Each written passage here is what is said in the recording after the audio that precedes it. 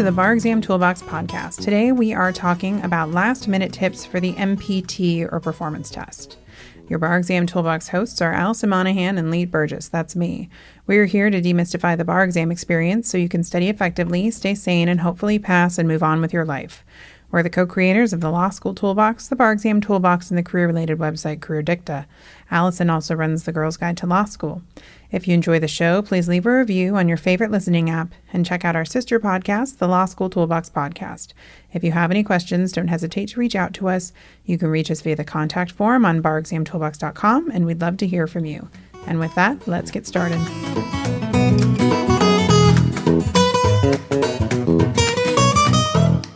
Welcome back. Today we're going to talk through some last-minute tips for the performance test. So if you're taking the UBE exam, there are 2 performance tests as part of your exam. And other states also have a really similar 90-minute performance test, although it's not technically the MPT like California and Pennsylvania. So, depending on how you've been studying, you might feel ready for this part, you might feel worried, you might feel like you don't have enough time to prepare. So today we're going to share some last-minute tips to help you squeeze out as many points as you can from the performance test. So Lee, let's first talk about the different types of tasks you might be faced with. Because the PT is my favorite part of the test because you need to know no law. Yeah, this was basically probably why I passed the exam. Yeah, so at that point you even got 2 in California. So. I know, so good. I know they stole that away from us. They in really California. did. I think they made the exam harder for people who are good writers. Yeah, I think that's true. But I think the performance test, although it can seem a little bit overwhelming for folks, is an opportunity to gain points because you don't have the barrier of passing, which is, well, you don't have the barrier that you need to know all this very specific law. Right. You don't need to know anything. You don't need to know anything. You just need to know how to do these questions. So if you're in a position where you're kind of scrambling and it's at the end of your bar study and you haven't looked at the PTs, carve out some time. It's totally worth it. Yeah, I think sometimes people overlook this to their detriment. They think, oh, well, like you just said, you don't have to know anything. I'll just totally go in and, I'll be fine. But I do think you, at a minimum, want to at least understand what you're getting into. You want to understand what these look like. You want to understand what you're going to be getting and what they're going to ask you to do. You probably want to read some of them. I mean, ideally, you want to take some. But I think definitely people want to prepare for the different types of things because, we see some common issues here, like people run out of time. They're not organized. They don't understand, like, kind of how to do this reading quickly and then figure out what they're going to write about. So a lot of these problems can be solved if you've done a few, you have a plan, you understand what you're going to be asked to do so that you're not wasting time. I think that's the biggest problem on the MPT. I agree. And disorganization. Yes. All right. So now back to the 3, there are 4 types of MPTs or performance tests. So the first one is the most common for the MPT, which is part of the UBE, and also a lot of jurisdictions just use the MPT.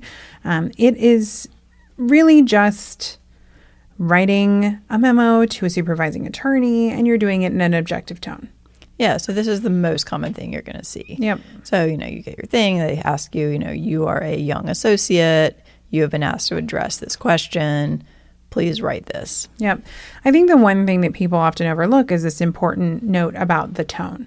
So if you're writing to your supervising attorney trying to say which outcome is going to happen based on your analysis, you're usually using an objective tone, and they want to see that. They don't want this to be a stand on your soapbox persuasive argument because that's not what they're calling for. They'll give you that opportunity in a brief, which we'll talk about next. Yeah, so basically the first thing I think you've got to establish on any of these is what tone are you being asked for? What's your role? Are you being asked to provide an objective analysis, meaning that you're just going to consider both sides and maybe make, your best assessment of what's likely to happen? Or are you being asked to do something persuasive where you are going to pick a side and really make your strongest arguments? Because those are very different. If you do the wrong one, you're not doing what the graders asked you to do. Exactly. So first you want to think about, is your answer organized? Because that is a huge part of this, is just following the directions and organizing it and making it a clean and professional answer. Right. I mean, you've sometimes said you want it to be wearing a suit, not sweatpants. Exactly. Even though I love a good pair of sweatpants. Right. But not on the bar exam and not in court and not if you're presenting something to a supervising attorney. So you can imagine yourself going into this office and presenting this to someone who's supervising you. That is the tone you need to be taking. Yep. And I think, your point about following the directions, that is the absolute most critical piece of this entire situation. if you want to pass the MPT or any type of performance test, follow the directions exactly. Yeah. And so oftentimes what they will do, even on a memo, is they might give you specific drafting guidelines or templates, but usually memos don't. But what they often will say is do not spend time giving a statement of facts or restating the facts. So don't talk about the facts if they don't tell you to. Now, I think that we didn't need to talk about this, but I have seen a ton of failing answers on the performance test where people wrote a statement of facts when they were told not to. Yeah, and you ask them, why did you do this? Oh, well, I just thought that, that's what you put in a memo. It's like, did you read the instructions? Yeah, they will not give you points for it. They might take some away because you didn't follow the directions. Well, and most importantly, you don't have time for that. Right. That 10 minutes or whatever you spent restating the facts is completely wasted time, and you've only got 45 minutes basically to write your answer. Yep. So you just lost almost a quarter of that. Yep, exactly. So, Alison, what is a kind of default organization that folks should have in their pocket if they need to figure out how to just organize on the fly a memo? Well, I think you want to think about the memos you've seen in your life. And if you've never seen any, you probably want to go look at some. If you've never worked at a law, practice of any type, it needs a to, from, date, regarding. All of those should be on a separate line. Typically, you're going to want some type of introduction. You state the question that was asked, your conclusion, you briefly explain the rationale. You want to be thinking, if you're thinking of real life scenarios, how are you going to make it easy for the person who's reading this, who's very busy, to understand your work? Same thing for the bar graders. And then you want a discussion. So depending on your jurisdiction, people might recommend you IRAC. They might recommend that you CREAC or whatever that is, where you do your conclusion. CREAC. Yeah, I'm not really sure. But, basically that just means you draw your conclusion first. So that it's right up front. So, there are varying schools of thought on this. You probably want to do a little bit of investigation, kind of look into what's accepted in your jurisdiction. And then you want to make sure you're separating your issues, your sub-issues, you're using headings, you're using subheadings, just to make it easy to follow your logic, because that is the goal here. Yep. So just for people who may not be familiar with it, the CREAC is conclusion, rule, explanation, analysis, conclusion, instead of IRAC, which is issue, rule, analysis, conclusion. So usually for UBE jurisdictions, we recommend you follow the CREAC for each issue, but in California, you generally will follow the IRAC unless it's a persuasive memo. So there you go. Yeah, and sometimes in practice, you'll hear these referred to as like speaking headers. So your header basically makes the argument. So you see that all the time in briefs that are submitted to the court. Instead of just stating what the issue is, you actually state your best argument, basically. Yeah, so that's a good point. When the judge is skimming, they see at least what argument you're trying to make without having to read all of your background. Well, that's a good segue into our next type of PT, which is a brief. Great. What's a brief? So a brief is the second most popular performance test, and it's usually addressed to a judge and written to convince the judge to rule in your client's favor. So objective or persuasive? I'm going to go with persuasive. Persuasive. I'm trying to persuade someone. Yes, which means that it should look different than the objective one. The tone should be different, and you should be arguing, for your side. Right, which doesn't mean you neglect counter arguments. It just means you put a different spin on things. Right. Rather than just laying out, here's the argument for point A on this side, here's the argument for point B. I think it's most likely to go this direction, which is what an objective memo would be. Yeah. Persuasive is more like, argument A should win because of, and by the way, I'm going to address these counter arguments. Right. So things to think about with a brief, they're going to give you directions of how to put the brief together. So again, I hate to sound like a broken record, but you have to follow the directions. Yeah, this is not rocket science. Yeah, no, you got to do it. And also, they provided those directions for a reason, and part of that reason is to see who follows them and who doesn't, because that makes it really easy to curve. And it just makes your life easier. Just don't get creative. Just follow the directions. They write them out for you. Some of the MPTs will also ask you to draft headings in a certain way. And you were mentioning that about kind of this, you were saying speaking headings, talking headings. But they are going to give you a description of what that heading should look like with an example. And I think this is one of those places where people really get tripped up.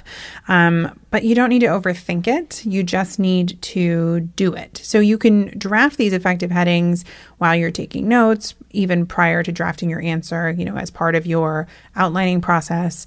The task memo is probably going to identify your issues. You're going to get the rules from the library. You're going to have the facts coming from the file. All you need to do is piece together your headings to help you organize your answer and just communicate to the grader. And if they give you an example, you need to follow it. Yeah, absolutely. And I think your point about doing this as you're taking your notes is a great way to structure it. So you need to have a pre-writing outline. You cannot just jump into these and try to do it after you've read the entire, all the cases and everything. Like, you've got to be keeping track as you go through, because ideally you don't really want to be going back into the materials to try to find facts. So, you might envision when you read the task memo, identifying the key issues on a piece of paper. Then as you're going through the rules, you can put your rules underneath each issue that they apply to. If you're getting key facts, you can add those in. And then before you start writing, you want to take a few minutes probably to go ahead and construct those headers based on what you've learned about the rules and what you've seen in the facts. Yeah. And if you can't construct the header, then your outline's probably not complete enough. It's a good it's almost like a mini test. Yeah. See if you're ready to start writing. If you don't have the answer at that point to what the issue is, I don't really know how you're not going to find the answer in your writing. Right. Like, you need to know the issues and the answers before you start writing. Right. And I think one of the other things to note is that you've got to make sure that these headers don't become a huge time waste. I know a lot of people get really tripped up on these headers. So if you're struggling to draft a persuasive heading, just do the best you can, because a weak heading is better than no heading or an incomplete answer because you were trying to craft the most amazing heading ever to be seen on a performance test. Right. And if you can't figure one out, you can always write the section and then, based on what you've written, go back and revise your header. Right. But just put something down. I think what I've seen happen is that they have this header requirement and then somebody doesn't do the header. They save it till the last minute. No, that's terrible. It's terrible, because then if you run out of time, you've got nothing. You've got crummy headers that don't match the format. It's like, write a mediocre header that matches the format and then go back and spruce it up if you have time. Yeah, exactly. You can write something, write your section, look at it briefly, spend 20 seconds revising it, and then move on to the next section. All right. The next type of performance test that we see come up pretty often is the letter. Those are always fun. These are always fun. So the audience and tone, that we've been talking about with memos and briefs, is a bit different for a letter because it depends on who you're writing to. Right. And sometimes that person might not be a lawyer. Right. They might say you're writing to your client. And again, you need to have a different tone if you're writing to your client than if you're writing to your boss. Right. So you want to really be on the alert for the description of the recipient, including the level of legal knowledge. I think that's what you were talking about if it's a client versus another lawyer, the purpose of the letter. Yeah, you might have to write a letter to opposing counsel. If that would be different than a letter to your client. Right. Hopefully you're going to be nicer to your client. One would hope. And why are you writing this letter? Is it to inform? Is it to protect? Or is it to persuade? So you're going to need to tailor your tone and style appropriately, and that's part of the task. So don't ignore that part. You're getting graded on that. Right. Sometimes people think like, oh, it doesn't matter. Like, they just want me to talk about whatever I want to talk about. It's like, no, they've given you something to do, and you need to pay attention to that. Right. So now, just like other performance tests, some of these letters do have drafting guidelines, but some don't. So if you don't have a drafting guideline, just make it look like a letter. It's got a salutation, a body.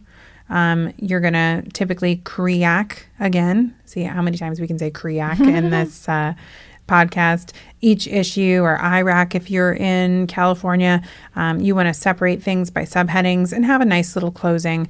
Remember, don't sign it with your name. You want to sign it with True. applicant. They will probably tell you that, but people will still screw it up. Yeah, so just use applicant. And do not put your applicant number. No, just put applicant. Just put applicant or the lawyer or whatever. Right, or the role if they've given you, whatever, it doesn't matter. But don't put your name. Yeah, and I think if you haven't worked in a professional setting, you might really not be familiar with kind of the standard letter format, but just go to, get a Word document or something online and just look at what does a standard business letter look like, so that you are familiar with that if it's not something that's ingrained in your brain. Yeah. And again, some folks I think feel like, why should I put it in a letter format? That's, isn't that what I have an assistant for? This isn't why I became a lawyer. But you know what? It doesn't matter. This is part of the task. Just write it in the letter format. Yeah. Don't fight the hypo. Don't fight it. Don't fight it. Just do be a sheep. Follow directions. Follow directions. All right. The last and not as popular type of performance test is the wild card, which isn't as exciting as the name sounds, but it's a unique document or task which may include a review or a revision of, let's say, a sample document, these can really trip people up. I've also seen some where you write a closing argument, things that aren't the memo, the brief, and the letter. The recent infamous one was the Articles of Incorporation. People really lost their mind over that one. So I think this first thing when you see a wild card is you just have to take a deep breath and stay calm. And I actually would argue that wild card PTs are an opportunity, if we can look on the bright side, because they have to tell you exactly what to do, because they are not going to assume, like with a brief or a memo, that you are familiar with what you're doing. Right, exactly. It's almost easier in a way, because once you get past the panic of, I've never drafted Articles of Incorporation before, they have to tell you what they are. Right. They have to tell you what they should look like, because they don't expect that everyone has drafted these before. Right. So if you can take some deep breaths and get your act together, I think it's an easy way to pick up points if you can just be methodical and follow the directions, because they have to tell you how to do it, or else these answers would be a disaster and nobody wants to grade that. Yes. I mean, basically, they're going to give you some sample. You can probably start from that as your template. And then it's just the same thing you're always asked to do. Mm-hmm. You're applying your legal knowledge. Right. There are going to be rules. There are going to be like facts. You're going to put them together, and you're going to answer some questions. So you just have to rely on your skill and do not panic. Easier said than done. But sometimes, before you move on to the 2 pieces of the performance test, or I guess 3 pieces of the performance test, I just want to say that sometimes these are really straightforward. I think that this gets lost on a lot of people. Like sometimes there are some crazy PTs, like you said, where it's just like people lose their minds. But I remember one of the performance tests on my bar was like an 8-factor test. You're like, okay, great. 1, 2, 3, 4, 5, 6, 7, 8. And I remember sitting in the room and like having written it. And I finished a little early. And back then, in the Stone Age, it was 3 hours. And so it was a really long performance test. So I finished early and I went back and I'm like, I must have missed the boat.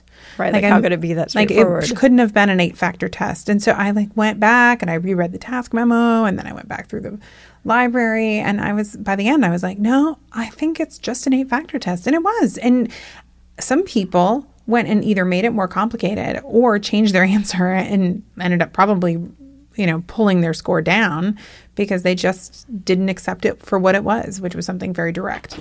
Yeah, I mean, I think the key thing too is they're not trying to trick you here. They just want to see, again, a basic level of competence. Can you accurately identify that this is an 8-factor test, go through all the 8 factors, and that's all you need to do. I mean, I remember getting really lucky on one of them, because the second one in California and the test I took was the exact same topic as what I had to write my moot court memo on. So there was that crazy moment of like, is this really... Yes, this is exactly the same. I know these cases. Yeah. I know. Okay. Yeah. But then you kind of have to back off and say, well, I know what the law was in moot court world. Right. But I don't know, what they're asking me to do here. So I still had obviously to read everything, but definitely it helped. But that's a really good point, is that some people can get tripped up because they assume they know what's in the library. And right. If it's like your area of expertise. Right. And you cannot assume it. You No. can't assume it. You got to see what they gave you, because they really want you to use what they gave you, not your prior knowledge of the law. Yeah, and if it's an area you know well, I think there's a danger of overcomplicating it. Mm-hmm. All right, so we've referenced them a bit, but now that we've run through the 4 different types of PTs, let's run through the components of the PT, just in case anyone's really feeling like they need a little bit of a boost because they haven't had time to study this one. So the beauty is all PTs start with a task memo, which is the single most important document, because it identifies the issues to be addressed or omitted and provides an overview of the facts. So basically, it establishes the audience, tone, and organization of your product. It tells you what to do. Yeah, so this is kind of your Bible for the PT. Mm-hmm. The beauty is sometimes they'll even give you numbered lists. So talk about these 4 things. They might make references to documents in the file. They might even give you background information on your client. I typically tell students to read this at least twice. Sometimes twice, and then come back to it again. But this is really where you get the framework. So this is not one to skim. This is one to sit down and really, own. Well, and you want to be looking for answers to those questions we talked about earlier. You want to make sure you've identified who is the audience for this. Mm-hmm. What am I being asked to do? Yeah. Those basic type of things, just take a few seconds, take a step back and say, okay, I'm writing a letter to my client. Okay, Right. Let me think for a second about what that means. Okay, I've got it. Yep. So then you have the library. And so, this is the part that's really about all of the legal rules. This is pretty much your legal research. Now, there are different schools of thought. Do you read the library first? Do you read the file first, which is the facts? I'm personally a file reader first, but a lot of people are library readers. I think that if you have time to try out both techniques, you need to see which one works with your brain better. But I will say that I want you to commit to one before you go into the test room, because what I do not want is you to start reading the library and then be like, oh no, I should have read the facts. And then you go to the file and then you're like, oh no. And then time is just...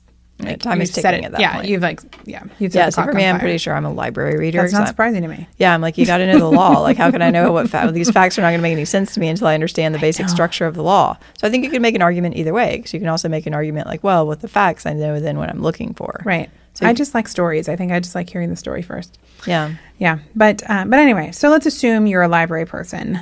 This is where you really zoom into the legal rules. And I think one of the things that I want you to think about is, and I even tell students to sometimes do this, is literally sometimes you have to sit on your hands and stop marking up the case until you get to the important part, because we're such bad highlighters and marker uppers at this point. So you've got your marker, your pen, or your highlighter, and you start highlighting every single word or every single sentence when you're like, oh, this case has all these facts. You don't even know why the case is in the packet yet. Yeah, I mean, my advice here would be, typically take a step back, take a couple minutes to flip through the library and see what you've been given.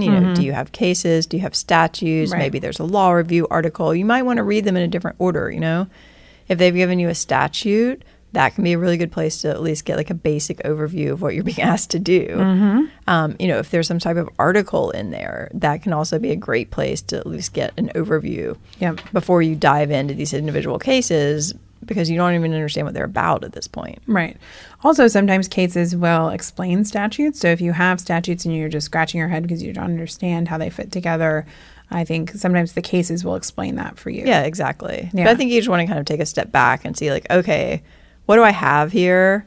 And then maybe very briefly look at them and see what jumps out at you, as because you've already read the task memo. You have some idea of what you're being asked to do. Exactly. So what's jumping out at you is probably like the most important place to start. Right.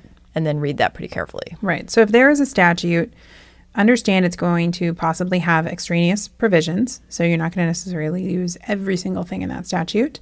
And you know that it's an extraneous provision if it doesn't pertain to any of the issues you've been told to address in the task memo or in the cases. So that's okay, but don't ignore all complete statutes. All the statutes are there for a reason. Yeah, they just might be part of the statute. They probably did not include statutes that you don't need to talk about. Exactly, because that would just be killing trees. They're not just going to print extra sheets of paper. Now, if you're given cases, you want to start looking for numbered lists of elements, references to precedent. You might even see references to other cases in the library. So that'll help you see how the cases fit together, and the interpretation and application of legal rules. So, oftentimes this is where you'll be given the statute, they're going to talk about it in the case, and they're going to show you a sample of the analysis you're likely going to have to do. So I like to look in the cases for examples of the analysis I'm being asked to do in my PT. Yeah. So once I've read the library, what should my takeaway be? What am I looking for here? You are looking for the pieces of the puzzle and how those things fit together. So you need each piece of that library has a purpose. And your job is, and I literally write this down at the top of each section, whether it be a statute or whether it be a case, why is this in the library? Right. Why did they put this in here? Right. And if you cannot answer that question, then go back and read it again. Yeah, or at least flag it for yourself, right, so that once you get into the facts or something, maybe it becomes more clear. Right. But you want to basically, you probably want to have a list basically of each of the things you've been given and answer that question. Mm-hmm. But yeah, by the end of the library, you should have a pretty clear idea of how the law itself fits together. Mm-hmm. So that then, if you haven't read the file yet, looking for the facts, you can then, that's where you're going to get your legal stuff, basically. Exactly. So when you move into the file, you want to look for facts that relate to each element of the rules you extracted from the library. And you have to be okay to let go of extraneous facts because there are going to be extra facts. Yeah. Typically not extra documents, but extra facts. Yeah, I mean, they may give you a whole section that's not really that relevant to anything. Right. I mean, especially when you see depositions, there's oftentimes like the whole first page of the deposition is like, what's your name? Right. How do you know the defendant? What color shoes are you wearing? I mean, it really Is there feels anything like... you've had today to drink Right. or eat that would like impact your ability to answer these questions truthfully? Right. Exactly. So you don't need to like be taking copious notes on that. Yeah, don't highlight that. No. So you're looking... Assume they said, no, I'm feeling pretty okay. Mm-hmm. So you want to look for facts that are similar or distinguishable from the facts in the library of cases. So that's why I said, that oftentimes the library will give you an example of what sort of analysis you're going to do. You're going to start seeing facts that might be similar or different. So for instance, in my 8-factor PT, when I sat for the bar, one of the things they were looking for was whether someone was in a custodial interrogation, and there was this like 8-factor test. And so it's like in one case, it was like the guy was detained for 3 hours, and that was, that was enough. But then our person was detained for 8 hours. And so you're looking for those kind of comparisons. So it gives you something to argue about. Right. Same but different. Same but different.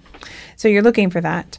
And you can't just in that case be like, well, 3 hours is the same as 8 hours. So like, well, they're not the same. And right. you need to think about why. And you how need to they're argue, different. depending on what your role is, you got to argue, whether it's the same or different. I mean, in a persuasive memo, you say, well, the fact that our client was detained for 8 hours versus 3 hours suggests X. Right. So you also want to look for consistencies and inconsistencies in the testimony and within the documents in the file. So maybe one party sees things one way, one party sees things another way. You need to look for those because those are going to be probably things you need to distinguish in your answer as well. Yeah, I mean, you're basically looking, if we go back to first year law school, we're looking for ambiguities. Right. Whether those are legal ambiguities or factual ambiguities or some combination thereof. Yep. So hopefully this is stuff that you have been doing your entire law school career. This should not be completely novel to you. So just use those same skills and the techniques you've developed to do case analysis and all those other things and apply it to the PT. Yep. I think just keep in mind that this is a totally attainable part of the test to do. With a little bit of practice and a little bit of focus, you can gain what I consider easier points than other places. So practice it, get to know it. It's not to say that's not hard. It's just possible. Well, and I think a lot of times people's problems really come down to timing. Mm-hmm. And on that, I think it's just, you've got to have a technique of making sure that you're not going to have to go back into the library or back into the files, making note if you do, like where things are, if you think a fact is important, like note where it is in case you need to go look it up again, that kind of thing. And just being really efficient as you go through, I think it's problematic for people who just happen to be slower readers. Yeah. You've got to kind of force yourself to skim a lot of this stuff without panicking, yep. which is easier said than done. Easier said than done. If you are looking for some more practice on the performance test, you can check out our Writing of the Week program, where we use videos to walk you through real past MPTs. We go through all the different types, so you can get kind of a sampling. And we also have our Brainy Bar Bank tool that is a database of these questions to practice, all categorized by type, so you can do as much practice as you'd like. But that's probably for people who aren't taking the bar in, a matter of days. Yeah.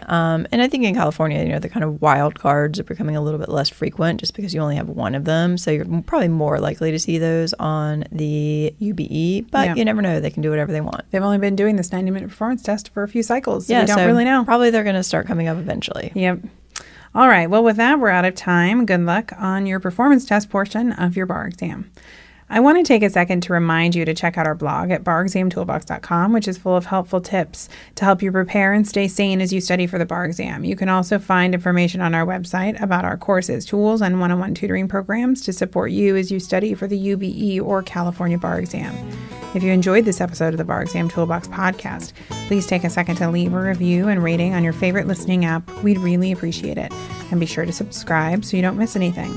If you are still in law school, you might also like to check out our popular Law School Toolbox podcast as well. If you have any questions or comments, please don't hesitate to reach out to myself or Alison at lee@barexamtoolbox.com or Alison@barexamtoolbox.com, or you can always contact us via our website contact form at barexamtoolbox.com. Thanks for listening, and we'll talk soon.